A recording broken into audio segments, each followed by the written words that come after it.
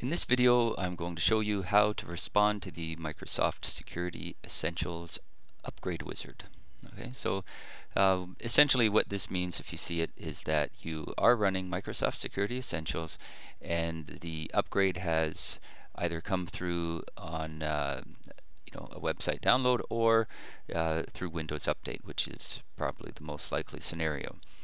So what's going to happen is during Windows Update, this Microsoft Security Essentials dialog box will come up with the upgrade option. So just go ahead and click on upgrade.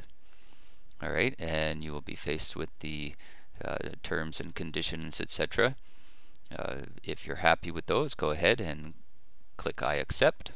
Alright, now you're going to get the option to join the Customer Experience Improvement Program or not. Default for you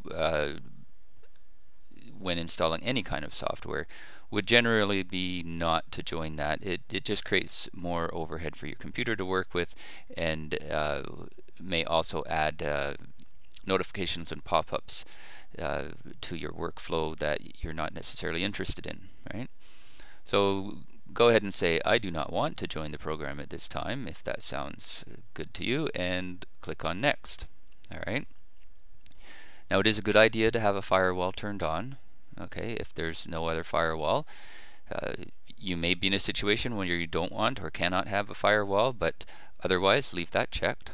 Okay, and again, my preference, maybe yours, I would turn off automatic sample submission.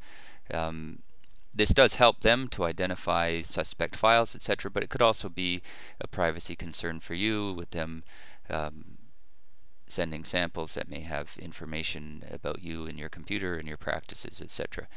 So depending on your level of paranoia, you can leave that on or off and click on next. Okay, and it will go through the process of upgrading Security Essentials.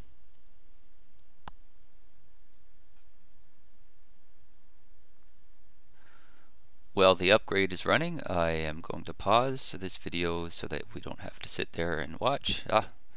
There we go. I had already paused and now it's complete. Okay, all you have to do is click on finish, and then the rest of your updates can continue on as normal.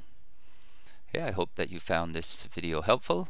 If so, please subscribe to my channel, and thanks for watching.